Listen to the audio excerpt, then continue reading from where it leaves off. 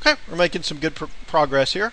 Now, the last thing we want to do is be able to have the user control the sound a little bit more. I've got a sound off and sound on buttons down here at the bottom, and I want these buttons to be able to turn the sound off when the user wants to. Adding that a little bit more of control is great because sometimes the user just doesn't want to listen to that sound. They want to have that off. So we've applied an instance name to our buttons. Here we've got sound on BTN, and I've got, you guessed it, sound off BTN. So we go back into our actions panel, and we want to drop down a line of code, and in this case we want to go ahead and control the sound via ActionScript. So we'll copy this line of code here and go directly into Flash and paste it. And essentially we have a few lines of codes. This is something that's very familiar because we've written this in terms of navigation before, the same type of style. So this refers to our just listens for the mouse click for the sound on button and the sound off button. So we've set that up here, and it's going to call these functions when that mouse button is selected.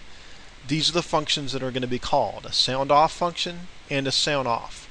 Now, what are these functions? We can look down here to see what they are, what they do. The sound on button, once that mouse event is called, we're basically going to play it, and this line of code is identical to what we see here at the top. Means that's just going to play the sound file for us.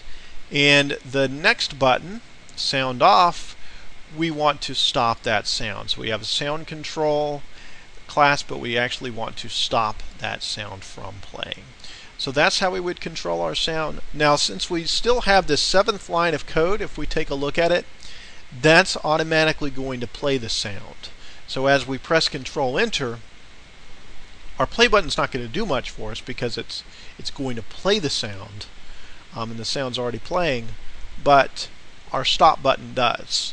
And that stops the sound completely. And then we go back to the sound play button, we can hear the sound and then stop it. So we have controls in that fashion. So kind of stop and start sound inside of our ActionScript. So just a few more lines of code puts that control in the user's hand.